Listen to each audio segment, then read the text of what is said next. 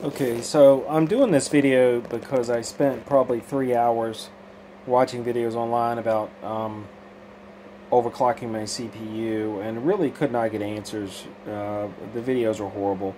You got a bunch of tech nerds telling about the motherboard and this, talking for an hour before they actually do anything, and then you find out you don't get the information you need. Like, just give me the settings already, okay? I don't care about all that stuff. And I built this computer. I'm not a tech nerd, but I can do anything I put my mind to. So I built this. I don't care much about the specs other than it works, and the specs are within what I need for the jobs that I'm doing. I did not use a water cooler. The reason being, I researched, and this is better. It's cheaper and it costs less, and I don't have to worry about it springing a leak and ruining my computer. I'm not a gamer guy, so I don't care about all the fancy lights and all that. I've got these fans with the lights, but I didn't buy them for that reason. I just wanted to keep the computer cool. I couldn't care less about the lights. Maybe I might even turn them off if they're, taking power away from my CPU. This cooler right here is the cooler to get. Period. End of story. It costs less than a water cooler and it works better. Don't waste your money on the water cooler. Got two fans on it. I've got a Intel i9-12900k 16 core. Mainly, I built this computer for music production. My laptop with a quad core from 2018 was not keeping up. I got 75% of the way through a song producing it and couldn't finish it. So I moved everything to this computer after I built it, which took me about 3 days to move everything over.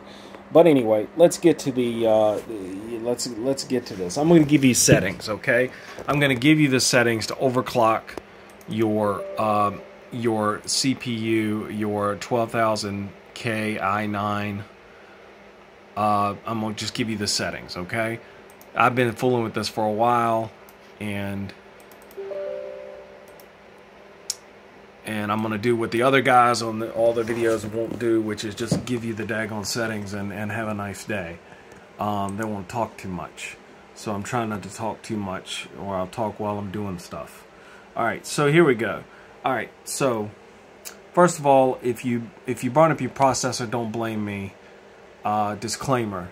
Do this at your own risk. Processors, from my understanding, can be a little bit different from each other. One could be a little bit different than another.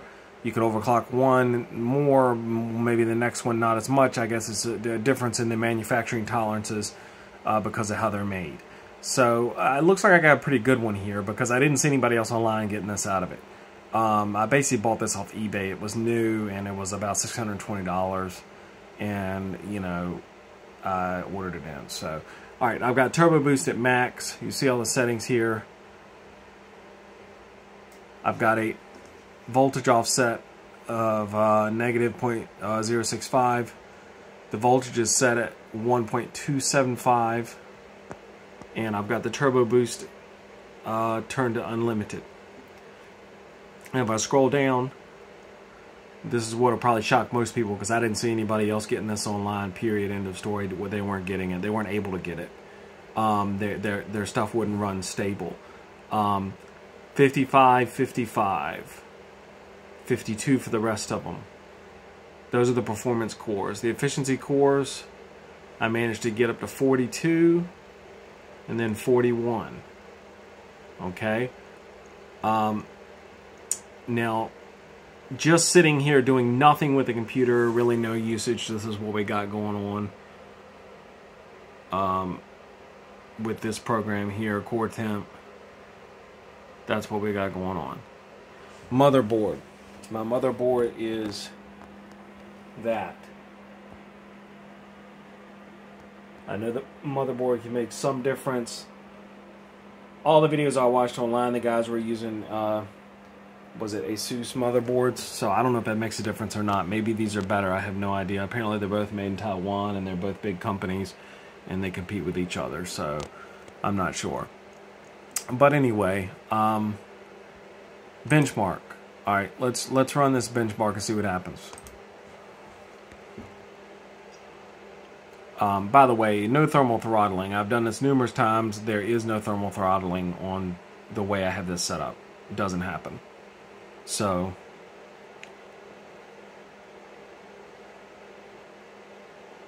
.4. Let's try it again. Let's give it time to cool off for a second. You see the max temps here. Not even close. Not even close to 100. Not even close to the danger zone. Okay?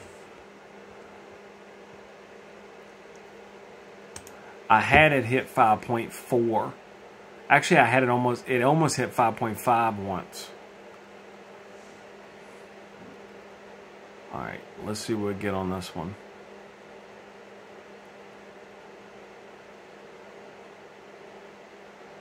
.47.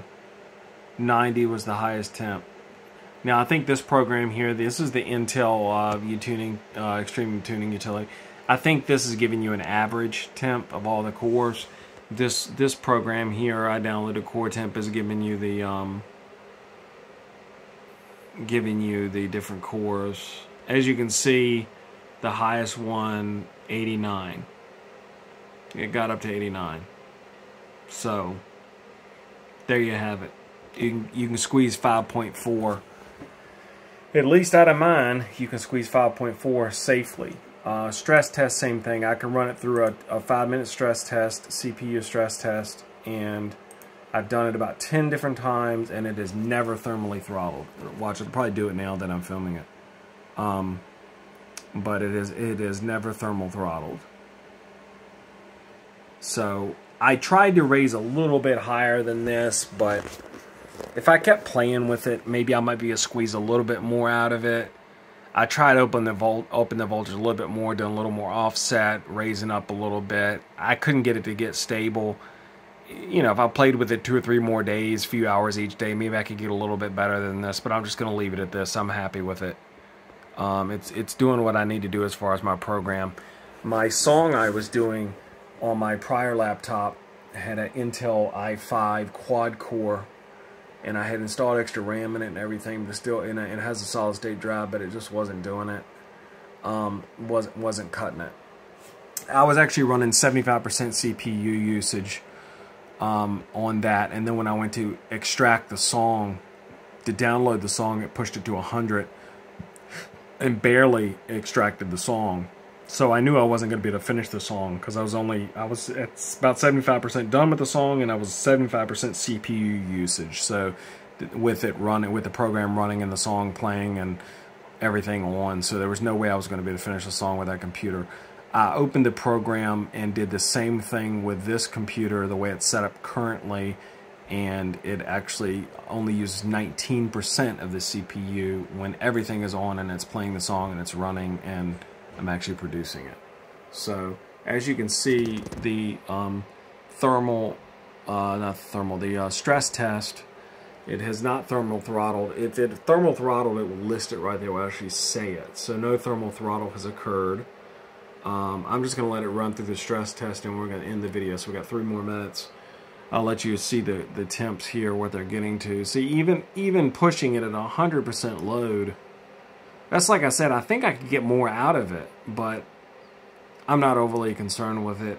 This will do more than what I need to do. As long as nothing breaks on this, I probably can produce my music on this. Rock music, by the way, you know, real music. I probably can produce, man, I could do a huge song with this. I mean, I'll probably be able to do music for the next 10 years on it if the computer doesn't break. Something on it doesn't break. So this should not be obsolete for some time.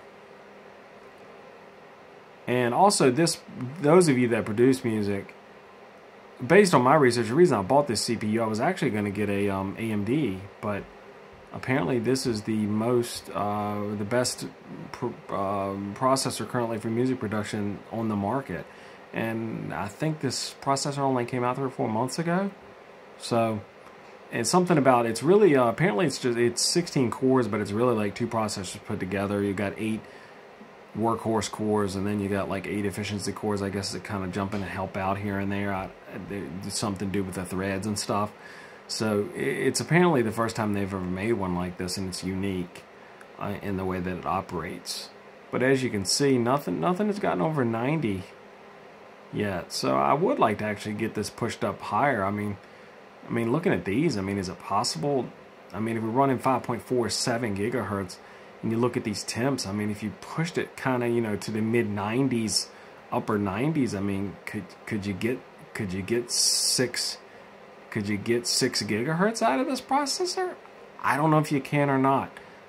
Maybe some of you can start with these settings that I gave you and work from there, and maybe some of you can figure it out, but I don't think I'm going to go any farther than what I have already. Alright, we got 57 seconds, still no thermal throttling.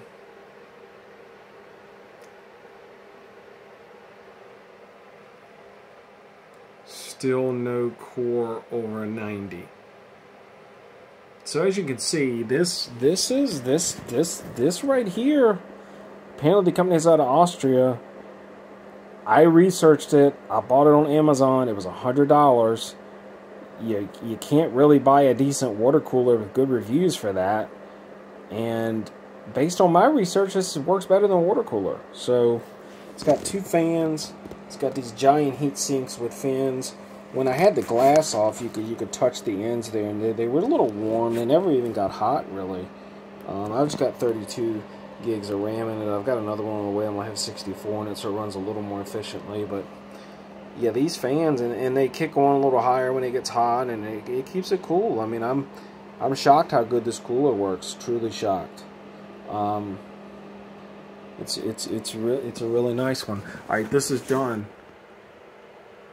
Passed. No throttling.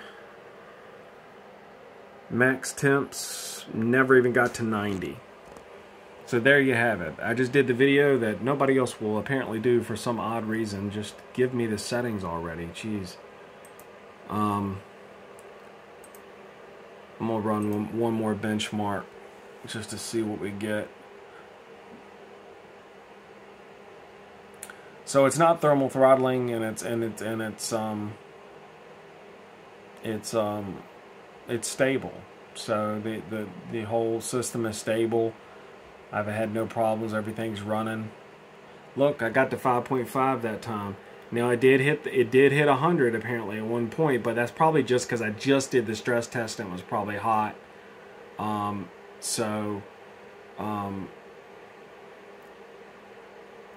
Yeah, I mean, it'll thermal throttle if it does. It'll go down.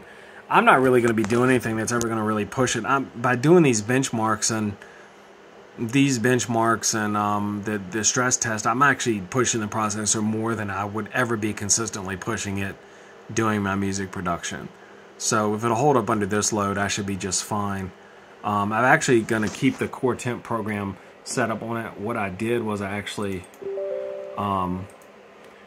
set up the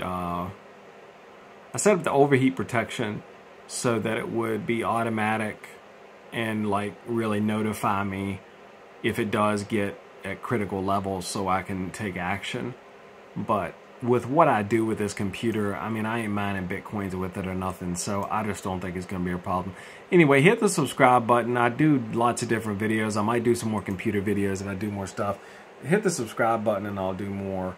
Who knows, maybe I'll even play with this more. Have a good night. Bye-bye.